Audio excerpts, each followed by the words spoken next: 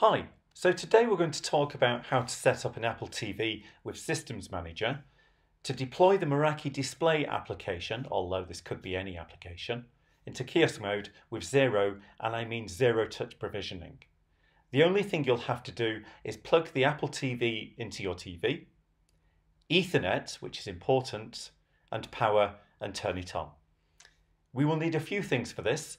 Apple's automated device enrollments, which we're not going to touch on today, finding the Meraki display in Apple's volume purchase program, setting up an ADE automated device profile in Systems Manager, the kiosk profile, and a couple of other things. So let's get started.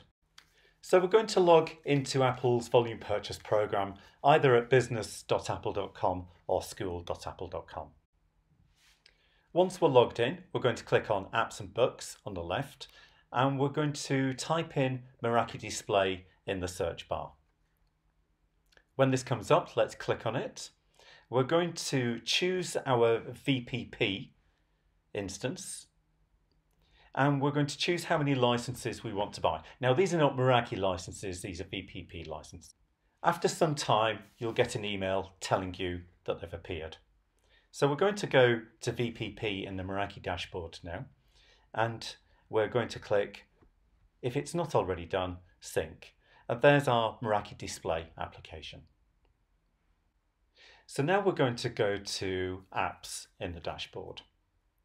We're going to click import and license TV application, select our VPP account, and there it is. So we can select that and import. And click Save. Once we've done that, we're going to go and search for the application, and there it is. So we're going to scroll down and we're going to change our targets. I'm going to say with any of the following tags, and I'm going to create a new tag called Meraki Display. What we're also going to ensure is that auto install is turned on. Let's click Save. Now we're going to create a new ADE profile. So I'm going to go to ADE, and this should sync and show us all of our existing profiles. Now I'm going to select my Apple TV that's already in ADE, and we're going to create a new setting. I'm going to call this Meraki Display and click Next.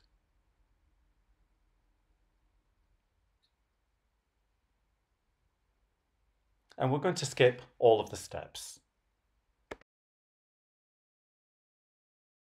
It's essential that you skip all of the steps, else it won't be auto advance.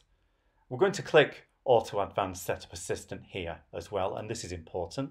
Click Next again, save and assign. And that's our ADE profile created.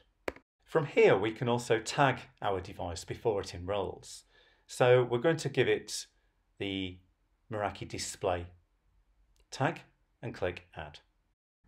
The next step is to create our kiosk or single app mode profile. So let's go to Settings, click Add Profile, make sure it's Device, click Continue, and we'll give this a name such as Meraki Display for Apple TV. We will change the scope of this with any of the following tags and find our Meraki Display tag that we created earlier. We will click Add Settings on the left-hand side, click tvOS, find our single app mode setting, choose tvOS on the top right-hand corner, and you'll see that we've got a Meraki Display. Now what we can also do is prevent the device from going to sleep, which might be important on your use case. Click Save. And we're done. Thank you for watching.